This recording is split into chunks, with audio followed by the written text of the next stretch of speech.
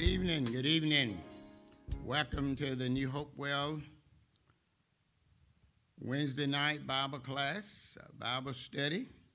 We're thankful and grateful to be here tonight that we might go to the Lord's Word. New Hopewell Baptist Church is located 11479 Dogwood Flat Road, Tanner, Alabama. You're always welcome when we are having service. We'd love to hear from you. At this time, my brothers and sisters, as we make ready to go into our study tonight, we want to go to the Lord in prayer. Gracious Father, again, we thank you for this day. We thank you, Lord, for watching over us and taking care of us throughout this day and bringing us, dear Lord, safely thus far. Heavenly Father, we thank you for all the blessing that you have bestowed upon us this day. For we know, Father, that you are good and your mercy is everlasting and your truth endures to all generation. So we come now, Lord, to bless your name. Father, we pray for strength, we pray for courage, we pray for direction, we pray for understanding. And Lord, we thank you for everything that you've done for us, for you continue to keep us in your protective care. And we come to say thank you for that. And Lord, we praise you because we are fearfully and wonderfully made. We praise you, Lord, for their salvation and eternal life. And Heavenly Father, above all, we thank you for your Son, Jesus, and his finished work on the cross. And now, Lord, we come praying for our sick to be healed, pray for the lost to be saved. We pray for the bereaved to be comforted and consoled. Pray for this war-torn, sin-sick society. Pray that hearts, minds, and lives will be unshackled. Father, we come praying for our children, our teens, our young adults. Lord, watch over them and take care of them and protect them. Heavenly Father, be with them during this pandemic, that you will keep them in your care. Keep them, Lord, from the evil one, and just remind them, Heavenly Father, that Satan is not their friend, for he come to steal, to kill, and destroy. But you have come that we might have life and that we may have it more abundantly. We pray for our elderly, Lord, that seem to be more at risk. We pray, Lord, that you'll keep them in your protective care. And Father, we pray for those that have contracted the virus. We pray that for their healing. Those of us that have not, we ask for your protection. Heavenly Father, that you will keep us in your protective care. And now, Lord, as we go into this Bible study tonight, we ask you to reveal yourself to us. Lord, open up our understanding, that we might understand your word, and that we might be doers of the word and not hearers only, deceiving ourselves. And Father, we pray now that you'll teach us how to trust you, honor you, and obey you. And Lord, deliver us from the spirit of complaining. Deliver us, Lord, from the spirit of fear. Heavenly Father, deliver us, Heavenly Father, from evil and the evil way. And Father, may we love you, honor you, and obey you. May we, as believers, let our light shine before men, that they may see our good work and glorify the Father which is in heaven. Lord, increase our faith, help our unbelief. And Lord, let us be strong witnesses for you during this time, Heavenly Father, of trial and testing. And Father, may we be strong, steadfast, unmovable, always abounding in the work of the Lord, knowing that our labor for you shall never be in vain. We pray for your blood-bought saints everywhere, Lord, that we be the servants that you've called us to be in these last and evil days. In Jesus' name we pray, amen. All right, my brothers and sisters, we've been studying from the book of Exodus, chapter 14, and then we move from chapter 14 to chapter 15. And Exodus chapter 14, verses 1 through 12, we talked about Israel crying in fear. In Exodus chapter 14, verses 13 through 31, we talked about Israel walking in faith. All right? And then last week, we moved to Exodus chapter 15, verses 1 through 21, and we talked about Israel praising in triumph. Israel praising in triumph, because as they first cried out in fear because of Pharaoh's army that was gaining on them and seemed as though all hope was lost. But my brothers and sisters, when the Lord dried up the Red Sea and enabled them to walk across on dry land, then we see Israel walking in faith. And this is where God always wants his people to be, is walking in faith. And then last week in Exodus 15, 1 through 21, we saw Israel praising in triumph, and Moses, their leader, leading them in a song of praise. What a blessed song. And tonight, we want to talk about Israel complaining in unbelief. Israel complaining in unbelief. Well, if you can believe it, doesn't that sound like the church? We'll cry out in fear. We'll walk in faith for a while when God shows us what he can do. And then we can praise him and honor him. We can shout and all of these good things. And then just as soon as something else don't go our way, we find ourselves complaining in unbelief, just like the Israelites. Tonight, we want to look at Exodus chapter 15, verses 22 through 27, as we talk about Israel complaining in unbelief, complaining about bitter water.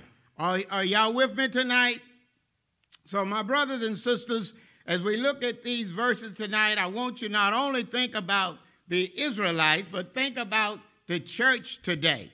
Think about your situation today. Think about the last time that you cried out to God in fear. Think about the last time that you actually walked in faith. Come on, somebody. Then think about the last time you was able to praise God in triumph and in victory. And then in a few days, you found yourself complaining in unbelief. My brothers and sisters, sometimes the life of believers seems like a roller coaster. We're up and we're down. We're up today, we're down tomorrow. Up today, we're down tomorrow. But my brothers and sisters, God wants a church that can walk in faith every day. Guess what? Here's what I want you to think about tonight as we go to the Lord in these scriptures. God has never changed.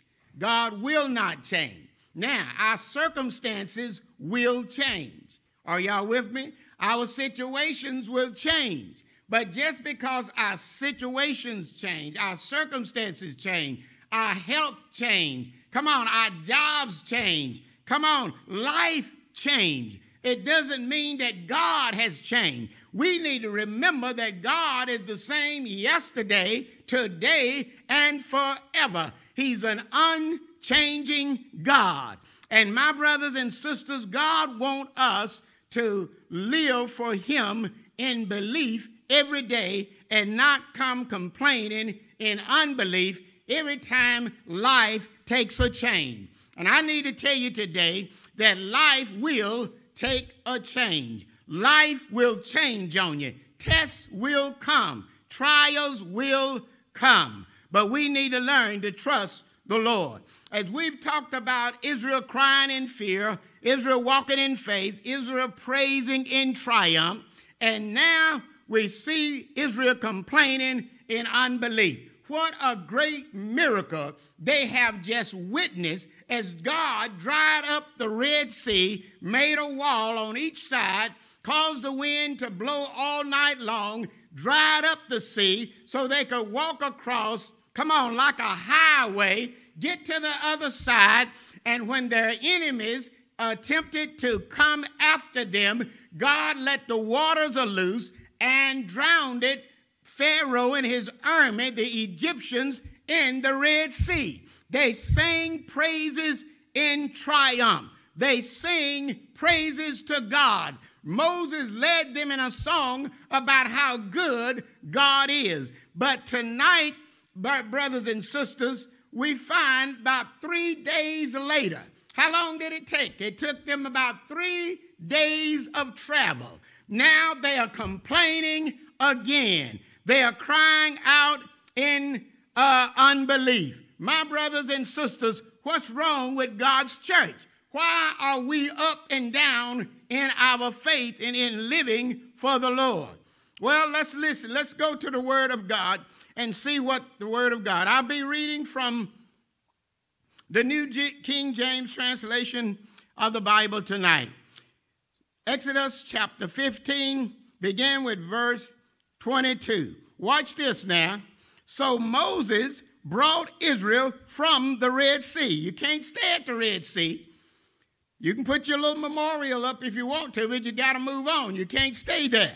It's just like Peter, James, and John. Every time God bless us somewhere, we want to stay right there. We don't want to go any further. But as God told Peter, James, and John, you can't stay up here. The work is down in the valley. We got to leave this mountain. They could not stay at the Red Sea. So the Bible says, so Moses brought Israel from the Red Sea. Watch this now. Then they went out into the wilderness of Shur. My brothers and sisters, each of us going to have our wilderness experiences. And they went, watch this, 3 days in the wilderness and found no water. 3 days in the wilderness and found no water. Well, they just left a lot of water, didn't they? 3 days in the wilderness. Well, the Amplified Bible says they traveled about 33 miles. What they was doing, and realize now that Moses is leading about 2 million people, according to most scholars, especially the New Living Translation commentary, believe that there was at least 2,000 people, 2 million people that Moses was leading. That's a lot of folk to lead out in the wilderness. That's a lot of folk to lead anywhere. See, my brothers and sisters, here's what I want you to understand.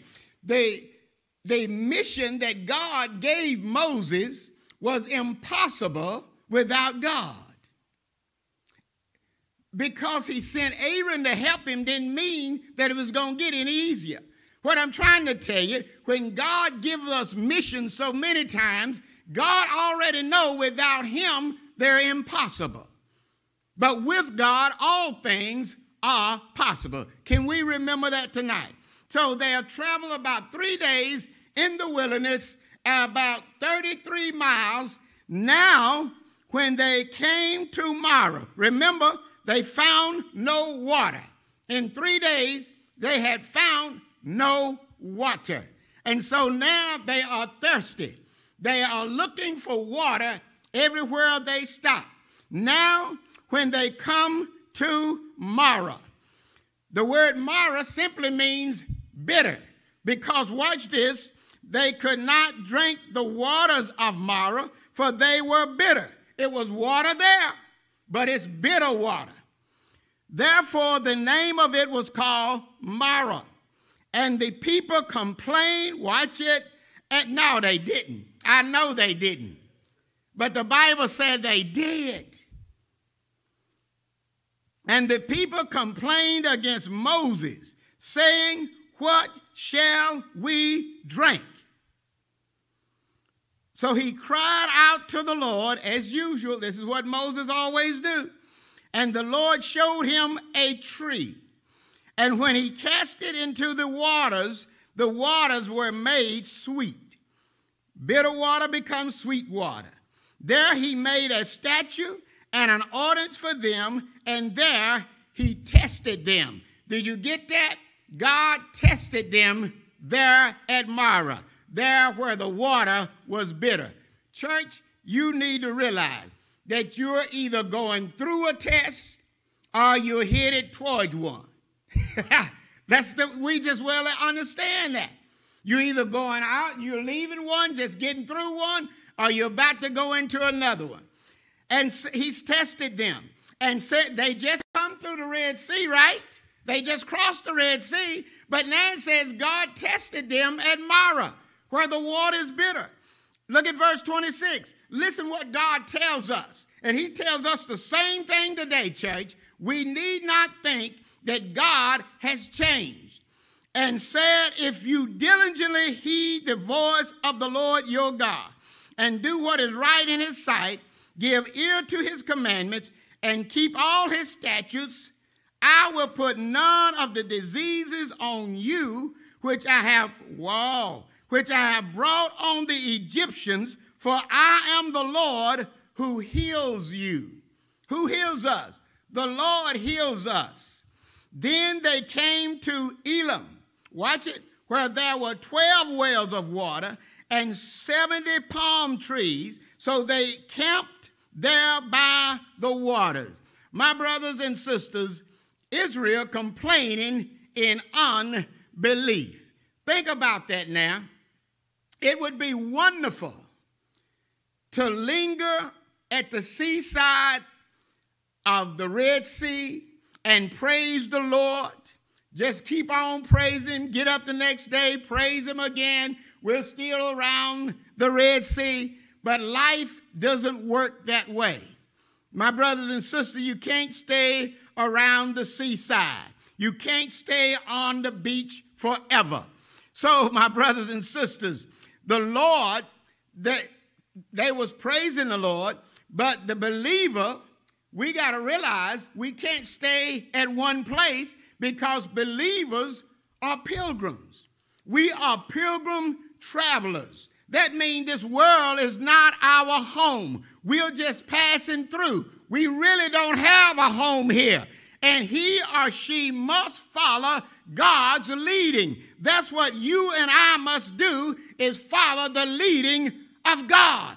And this is what God wanted Israel to know, that this wilderness is not your home. The Red Sea is not your home. You're not home yet. You want everything to be just like you want it, but you're not home yet. Watch this, church. Do you not know if you're a part of the church, you're not home yet? We want everything to be just right, but we're not home yet. So, how strange that God, watch this, what a strange thing, that God would lead the children of Israel to a place without water, without drinking water. What a strange thing for God to lead his people to a place that had nothing but bitter water. Now remember, God led them to the Red Sea. And so he led them to the Red Sea, but he also made a way for them to cross the Red Sea.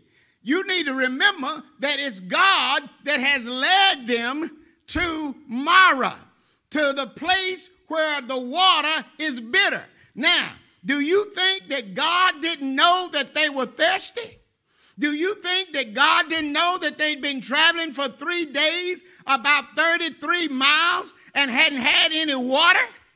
But yet, God doesn't lead them to good drinking water. He leads them to Marah. He leads them to a place of bitter water. It's a test, my friend, and God will lead us into tests. If you know anything about the life of Jesus, you will remember that after his baptism, soon after his water baptism, he was led by the Holy Spirit out into the wilderness to be tempted by Satan. And while he was out there for 40 days and 40 nights, come on, my brothers and sisters, he had nothing to eat. God leads us into test because God wants strong, robust Christians that can pass the test and be the people that he's called us to be.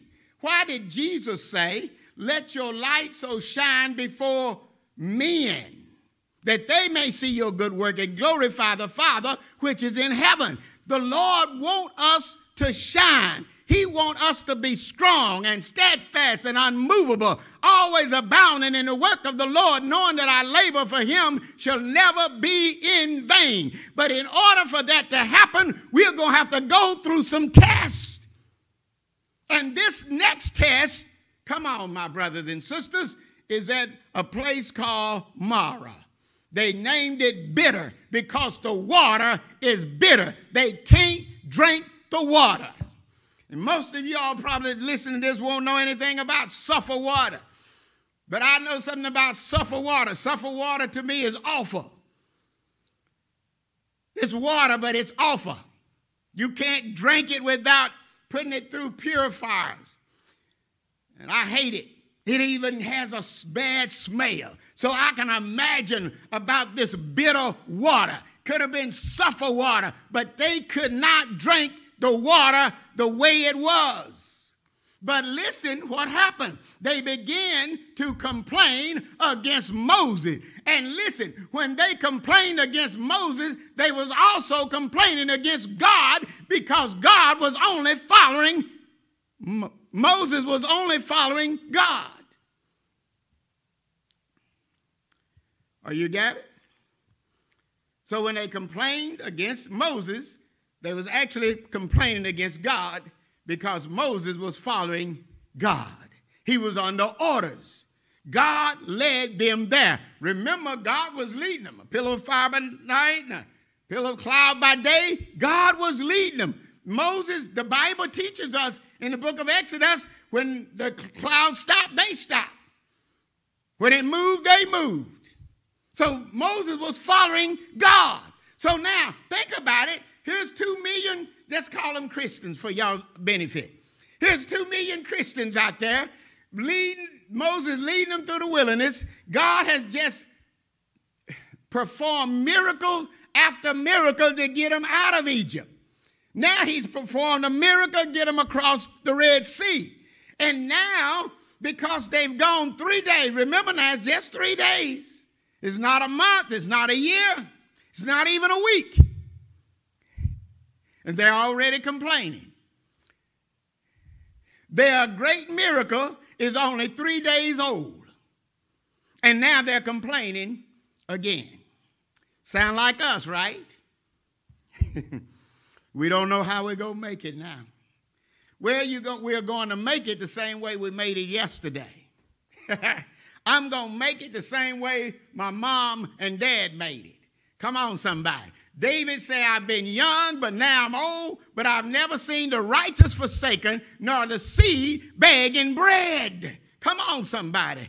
My brothers and sisters, God led them to a place without drinking water. The water was bitter, yet God must discipline his children so that they may discover their own hearts. Many times, God will discipline us and test us.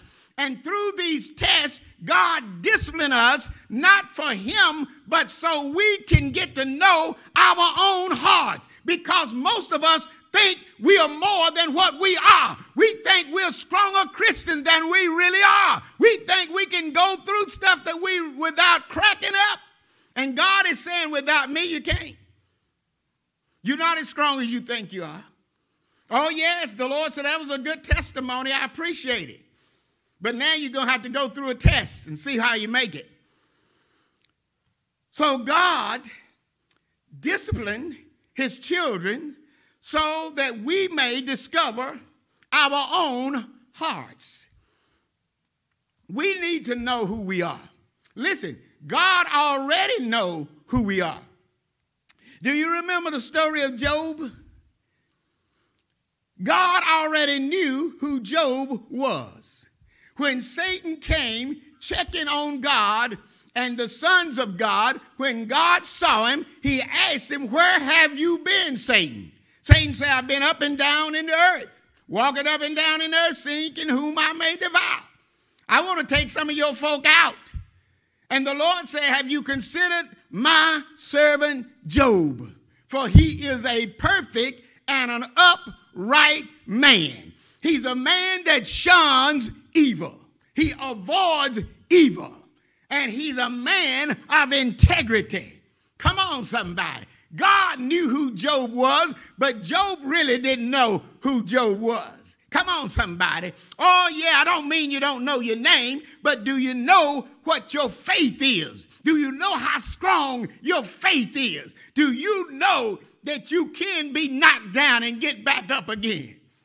Do you know that as long as you keep getting up, you are not a failure?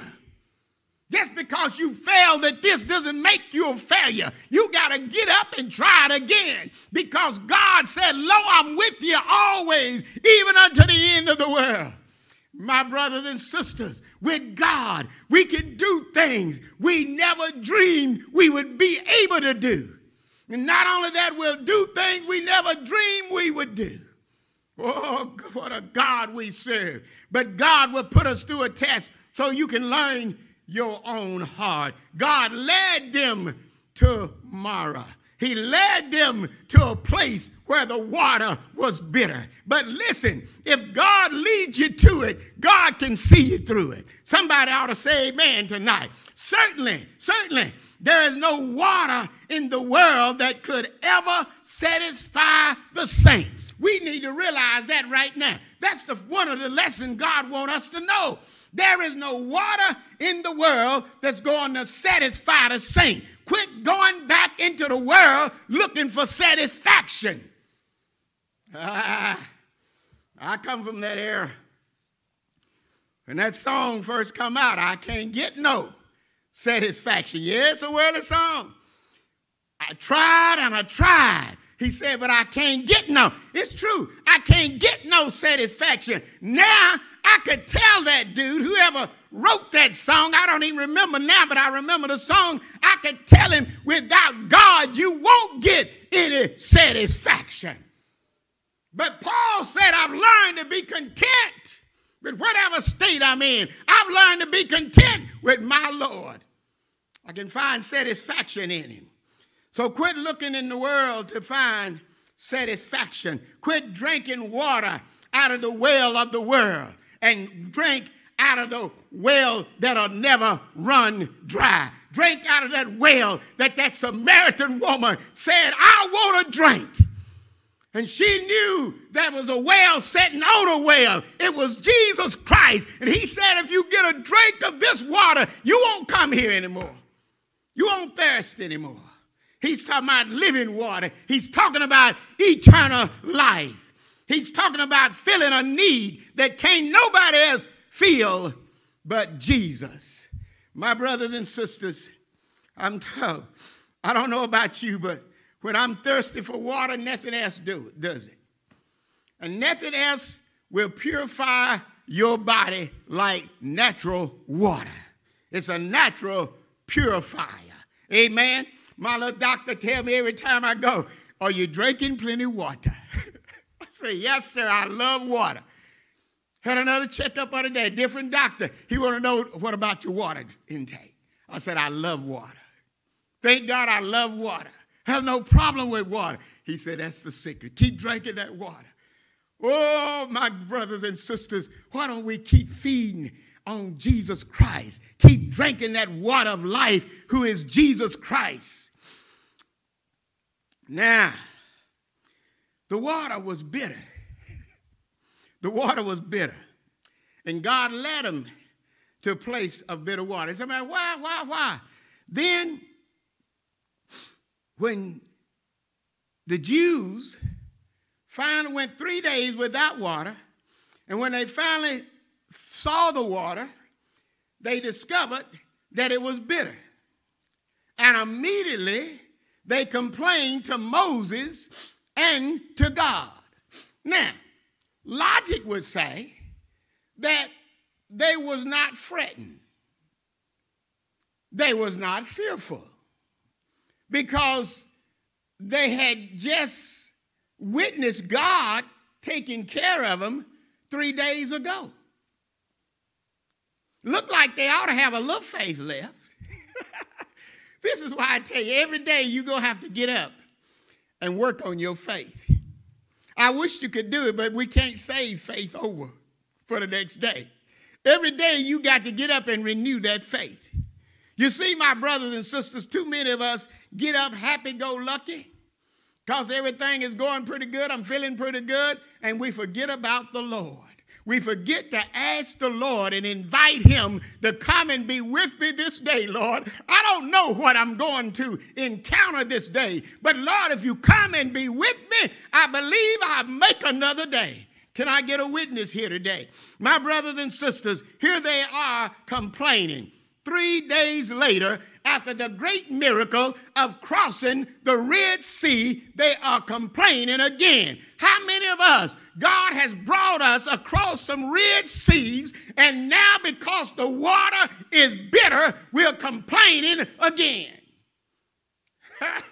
Let me tell you, if you live for the Lord, your water will get bitter sometime, because the world is not your friend, and Satan is not your friend. And if you are living for God, Satan want to take you out. And not only that, but God will lead us to places of bitter water to discipline us and to make us and mold us into what he would have us to be.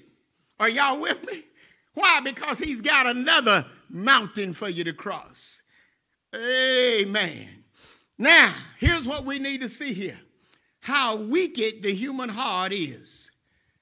3 days in the wilderness. No, most of us Christians can't stand many days in the wilderness. We can't go without water. Oh, Moses, you low-down rascal. I know you know where some water is out here. I know you do. You came back this way, I bet, when you came to get us. I bound you, you know you just don't want us to have any water. Now, why wouldn't he want them to have water? But they're complaining against him. Well, Larry, why did you say how wicked the human heart is? Well, we praise God one day for his glorious salvation and then complain to him when we find bitter waters. We want everything to go right every day, don't we? Job had this problem with his people. His wife, poor Job, bless his heart, but his wife was suffering too. Sister Job was suffering too. She had lost 7 children too, just like Job. And if that wasn't enough to lose 7 children and have 7 funerals at the same time, here comes Job getting sick on me. My husband getting sick on me. I ain't got nobody to take care of me. And now we've lost everything, including our children. And now this joker gets sick on me. I ain't got nobody to take care of me. Why don't you just curse God and die? If you can't do nothing for me, go on. How wicked, y'all excuse me, how wicked the human heart is. Praise God one day for his glorious salvation.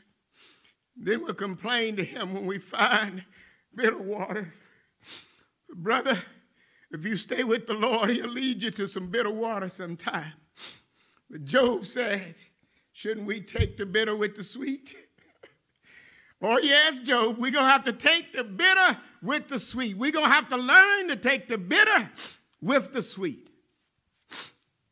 This experience of the Israelites, this experience taught Israel some valuable lessons. And the experiences that God allowed us to go through, don't fool yourself, it will teach us some valuable lessons.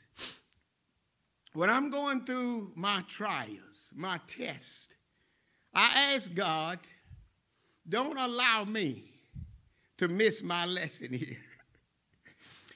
Have you ever gone to school and didn't have your lesson?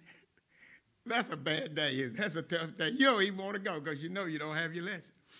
You know, really, school's not bad if you got your lesson. If you know where you're going, know what you're doing. You can hold her hand, hey. And, you know, the days when I really had my stuff together, the teacher want to look over me. The days when I'm trying to hide behind folk, Larry, won't that happen? So, my brothers and sisters, could it be this way with God? He wants us to always get the lesson. God is teaching Israel a valuable lesson. And God, when he allowed the bitter water to come into our lives, he's teaching us valuable lessons. God is in the teaching business. That's why he told parents, train up a child in the way that they should go. When they're old, they will not depart from it. What is God doing with us? He's training us up. Hopefully we won't go astray. Amen. Hallelujah. Now, we're going to look at these lessons. There are about 3 lessons that God teaches them here. Number 1, he teaches them lessons about life. This is what we need to know today as a church. We need to have lessons about life. Today, right today, during this time, God is giving us lessons on life. Life is a combination of the bitter and the sweet. Can I get a witness here? Triumphs and trials. Oh, if I had a congregation, I'd preach tonight. If we are following God, however, we never need to fear what comes our way. We don't have to fear. And I say it again. The Apostle Paul told Timothy, when Timothy was afraid of the congregation, and a lot of times we, even as pastors, can't do what we know God wants us to do because we're afraid of our congregation like Timothy was. And Paul said, God has not given you a spirit of fear, but of power and of love and of a sound mind. Come on, somebody. Concerned, yes. Fearful, no. God didn't give the fear to us. So when we have this fear, it didn't come by God. We are allowing somebody else to control us. I refuse to be controlled by other folk, anybody except the Lord. And after each trial, my brothers and sisters, we need to realize after each trial, there is always a spiritual Elam. Look in verse 27. God. Now, just before I read that, at Marah, when they were complaining to Moses, the water is bitter. Somebody ran down there and just dropped down and started drinking it. Whoa, it's bitter. We can't drink it. God tells Moses, hey, isn't it good? Go cut this certain tree down and throw it in the water. I showed them rascals. And I know they was talking then. Look at him. It's already bitter. Now he's throwing a tree in there. We ought to just get him right now. Who want to lead? Everybody said, I don't want to lead. There ain't no water here. Is that a good time for me to take over? If you know anything about leadership, don't nobody want to take over things down. They want to take over when it's up. Moses put the tree in the water, and the water becomes sweet. Everybody can get a drink. Come on, somebody. Isn't God good? All the time. And God leads them. They got them a good drink. And God leads. See, here's the problem. They were on their way to Elam in the first place. Somebody ought to shout right now. God had them en route to Elam when they were complaining. All you had to do is wait up on the Lord. Isaiah said, they that wait upon the Lord shall renew thy strength. You shall mount up with wings as eagles, run and not be weary, walk and not faint. All you got to do is wait, I tell you. God is coming. And I tell you, if you're in trouble, don't fool yourself. He's coming. When them boys was out there on the river in that storm, Jesus came walking on water to see about him. God will move heaven and earth to come see about his children. Oh, yes.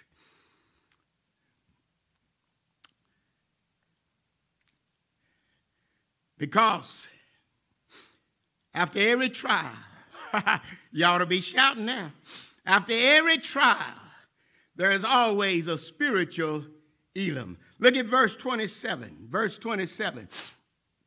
Then they came to Elam, where there were 12 wells. Can't nobody do it like God. 12 wells of water. They just left bitter water. Moses had to cut a tree down and let it fall in the water to make the water sweet. But they were on their way to Elam. Come on, I might have my trials. I may have my tribulation, my sickness, my ups and my downs, but I'm on my way. Come on, somebody, to a land of happiness and joy and peace. I'm on my way to a place where there's 12 gates to the city. 12. They back there complaining when God was trying to get them to Elam. Somebody's complaining in the church today. And God's trying to get you to Elam. That's where you're headed. Yeah, you had to go through the wilderness. You had to go a few days without water. But you shouldn't have been complaining because God is leading you. And when you trusted Jesus as your Savior, you agreed to let him be Lord. Did you know that? You agreed to let him be Lord of your life. Come on, somebody. Then they came to Elam where there were 12 wells of water. Watch this. And 70 palm trees. So they camped there by the waters. Oh, they're ready to hang out again, aren't they? Huh? Look what God can do if we'll just trust him. Do you not believe that when they was complaining 3 days in the wilderness without any water, do you not believe that God was on his way with them, leading them to what? Elam? My brothers and sisters, when we're having our trials and our tribulations, our setbacks, our sicknesses and our fears that we go through, don't you know you're on the way to the kingdom land? Where the wicked will cease from troubling and the weary can be at rest, where there is no more sickness, no more dying, no more weeping, I tell you. There'll be no more crying. God will wipe every tear from your eyes. Come on, somebody. Somebody ought to say amen. Well, my brothers and sisters, where God, there at Elam is where God refreshes us. God refreshes us at Elam. We must accept the bitter water with the sweet, knowing that God knows what is best for us. If we could just get that God knows what's best for us. The second lesson that God taught Israel. He taught them about themselves. Number one, he taught them about life. Secondly, he taught them about themselves. God not only want to teach us about life, Christian, God want to teach us about ourselves. We need to get to know ourselves. A lot of us don't know ourselves. We don't know who we are. Sometimes your wife can tell you more about you, husband, than you know about yourself. I used to love them at game show of the newlyweds. See how much one knew about the other?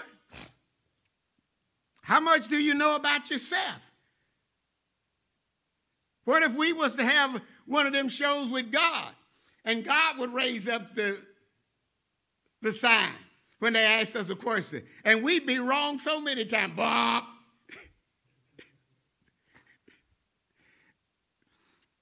Life is a great laboratory, someone has said. And each experience x-rays our hearts and reveals what we really are. Isn't that something?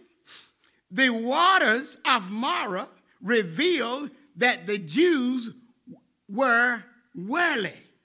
They were worldly. They were worldly. They was a people of worldly thinking. They was thinking only of bodily satisfaction. And that's probably where the church is really today, spiritually.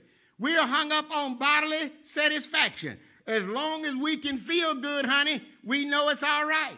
But let me start feeling bad. Let these things start happening. I can't feel good. I can't do this or that. Oh, I'm feeling, hey, I wonder where is God? Where is he? They tell me one of the great things that's plaguing folk now is loneliness. Loneliness. But then some Christian come up with a study and say, hey, they ain't just got lonely. These folk been lonely.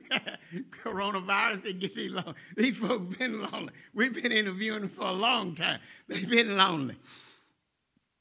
So there's so many things we allow to get us down. They were walking, here's what was happening. They were walking by sight rather than faith. They was expecting to be satisfied by the world. My brothers and sisters, listen, church folk. We spend most of our time trying to be satisfied by the world and worldly things. We know more about what the world say than the Lord says. We can tell you what the CDC say. We can tell you what the WHO say, but we can't tell you what Genesis 1 says. 1 and 1. Come on, somebody. We need to know what the Lord says about all of this. It's in there. They were trying to be satisfied by the world. They were ungrateful. They were complaining to God when trials came their way. Listen, let me tell you something. This is what Jesus said. Jesus said, if everybody in the world loves you, something's wrong. Many times, what I used to teach our boys, hey, you don't really need a big crowd of folk. Now, thank God my oldest brother taught me this. You don't need a carload of other boys in the car with you. Because you going, why is that, man? They my friend. Yeah, and you're going to get in trouble. You don't need a carload of folk. Young people, you do not need a carload of folk. If you got one friend, fine. But I tell you, you don't have 12 friends. You may have 12 acquaintances, but not 12 friends. If you can find one friend that'll be with you to the end, you're doing well. So don't try to make everybody love you. Learn to be a leader and not a follower. Oh, somebody hear me out there. Learn to be a leader and not a follower. Learn to be the head and not the tail. Y'all know that, right? That's what he's telling us. We're not to be the tail. We're to be leaders. God is raising up leaders. And so my brothers and sisters, they were ungrateful. They were complaining to God when trials came their way. Now, here's the third lesson, and I'll let you go. Here's the third lesson. God taught them a lesson about the Lord. He taught them a lesson about life. He taught them a lesson about themselves. And then he taught them a lesson about God, about the Lord. And this is the most important lesson that we will learn, is the lesson about God. We need to go to the school of theology. We need to learn about God. We need to not only learn about God, but know God. Get to know God. And if you're going to get to know God any better, it's going to have to be through the word of God. Jesus said, lo, I come in the volume of this book to do thy will, O God. Open the book. We won't be so confused about what's going on if we open the book. Everything you need to know is in here. He, God, knows the need of every one of us because he planned the way. Do you not know God planned the way for Israel from Egypt to Canaan? He had the way already planned. All they had to do is follow God's direction. God has the way planned for every believer from earth to glory. All we got to do is follow his plan. God is able to use the tree. Come on, somebody. Remember the tree? The water was bitter, but God instructed him to cut the tree to fall in the water. The bitter water became sweet water. That's what happened when Jesus died on the tree. We call it a cross, but it was a tree. Out of that bitterness that Christ went through, it becomes sweet for us because we receive salvation because he died on a tree. So God is able to use the tree. And Peter talks about it in 1 Peter 2:24. And I'll read it to you in a moment. But God used the tree to make the bitter waters sweet. He is Jehovah Rapha, the Lord who heals. We can trust him with every difficult situation of life. 1 Peter 2:24. Peter said it this way, and Peter knew something about Jesus. He was able to walk with him. Peter was in the inner circle. And God allowed Peter to write 2 books. Y'all called him, said he denied him. But Peter was willing to confess and repent. 1 Peter 2, 24 and 25. Peter said, who himself bore our sins in his own body on the tree. That's what Jesus did for us, that we, having died to sin, might live for righteousness, by whose stripes, that means by whose wounds, you were healed. My brothers and sisters, our healing has already been paid for. It's already on the book. 1 Peter 2, 25, for you were like sheep gone astray. When did Jesus die on the cross for us? When we were like sheep gone astray, but have now returned to the shepherd and the overseer of your soul. My brothers and sisters, one commentator said a tree was synonym for the cross among first century Jews. You find it in Deuteronomy 21 and 22 and 23. Galatians in the New Testament, Galatians 3:13. Thanks to Christ's submission and sacrifice, believers are redeemed, released from sin, restored to spiritual health, and returned to safety through the Lord and Savior Jesus Christ that died on the cross. Isaiah looked way down through time.